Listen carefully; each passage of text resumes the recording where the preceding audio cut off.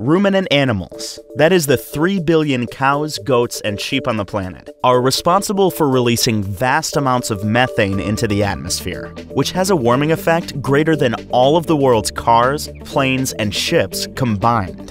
Our growing appetite for meat has turned livestock production into the largest source of man-made methane emissions, a potent contributor to climate change.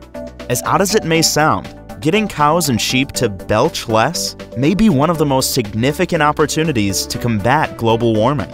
What if we could solve this agricultural challenge through aquaculture?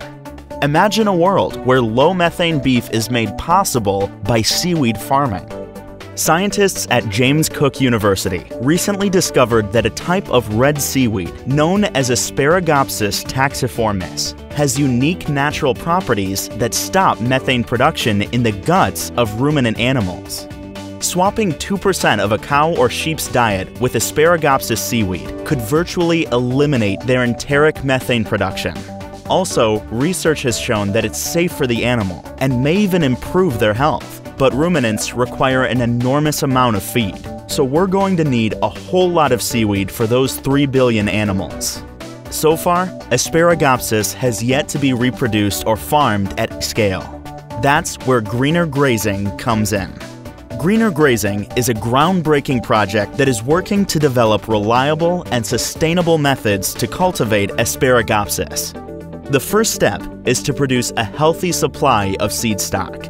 We are collaborating with the world's foremost seaweed experts to close the life cycle, induce reproduction, and settle the baby plants onto ropes so they can be raised on farms.